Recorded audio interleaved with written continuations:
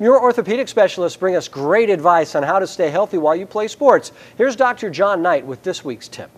Hi, my name is Elliot Pacone, and I would like to ask the doctor, with all the information out there, are concussions being seen as more serious? Concussions are being recognized now as much more serious problems than we ever thought in the past.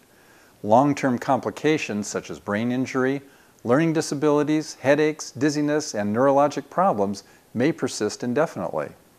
Many school districts are adopting the 5-step return to participation protocol endorsed by the Center for Disease Control. Impact testing done at the school to assess problem solving, memory, and learning ability after injury, along with the use of the CDC protocol, will minimize the risk of returning to sports after serious injuries.